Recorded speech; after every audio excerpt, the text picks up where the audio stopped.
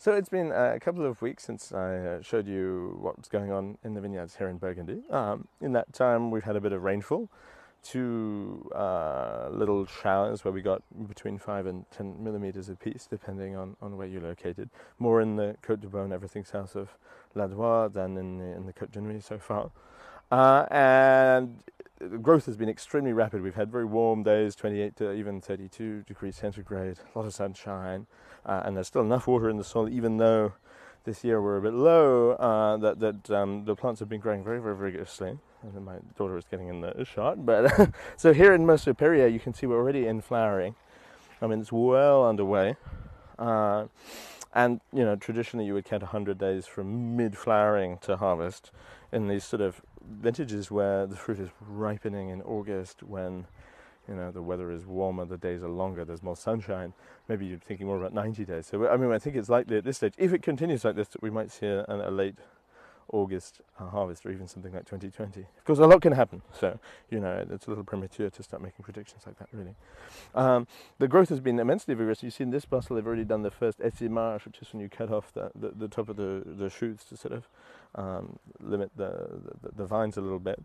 And having been about 2 weeks behind, we've gone now about 2 weeks ahead. So in a matter of a week and a half, we've had a month's worth of acceleration in the development of the plants.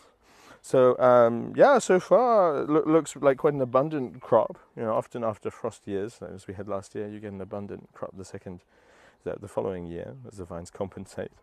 And we'll see. Temperatures are supposed to fall a little bit, which would be helpful for flowering. You don't want too high temperatures in flowering, or you get or the fertilization aborts.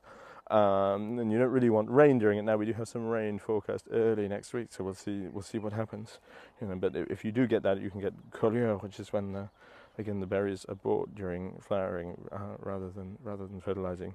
So we'll see. There's a lot can happen, but right now it looks kind of promising for an early harvest. I mean, I don't think anyone really wants a very early harvest, but it has to be said the last few early vintages in Burgundy have delivered some great wines and potentially quite an abundant crop.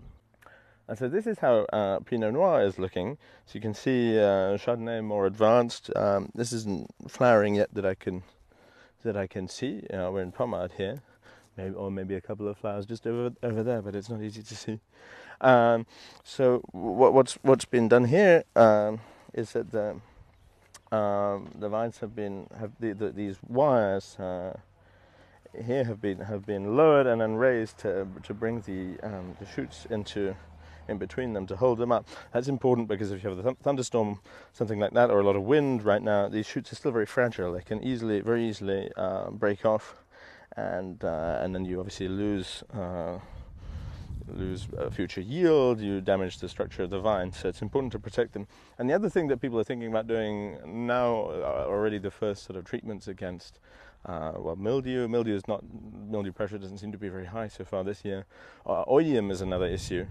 And you can prevent against that by dusting just with sulfur, especially around flowering. You really don't want oidium. So the sort of very critical phase of the year, flowering, is when you need to make maximal efforts to protect the vine and to protect the future harvest from kind of disease pressure. But so far, again, not looking like too much of an issue. Although there is a bit of oidium pressure this year, but we'll see how it goes.